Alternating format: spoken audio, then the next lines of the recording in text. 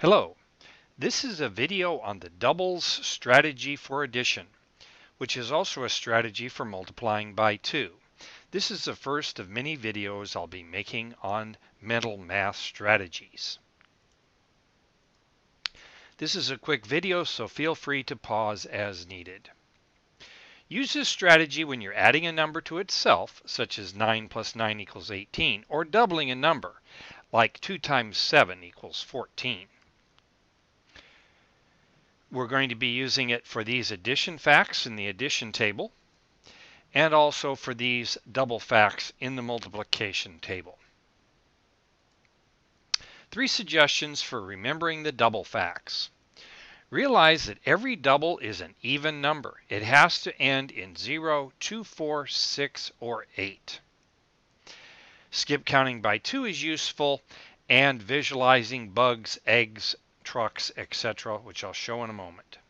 So if we look here in the multiplication table at all these double facts, you'll notice that these are all even numbers. If we look at this number line and double 1, we get 2. If we double 2, we get 4.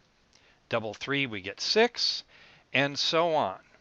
All of my double facts are even numbers. These red numbers are all even numbers, and we can skip count 2, 4, 6, 8, 10, 12, 14, 16, 18, 20. The third suggestion is to visualize the double facts. Here we see that 2 eyes is 1 times 2, which is 2. 4 dots on the die is 2 plus 2. 6 legs on an insect.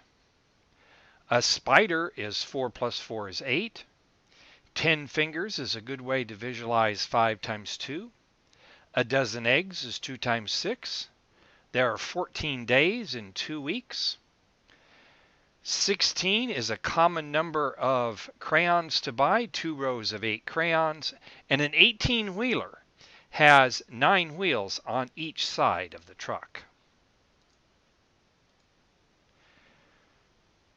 Here's a quick application.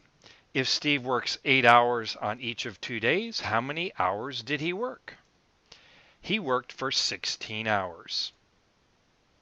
Quick mental math tip for today. Mental math is one of 3 calculation tools, which include mental math, calculators, and paper and pencil. All are good tools. Each should be used in an appropriate way. This has been a video on the double strategy for addition or multiplying by 2. Have a great day.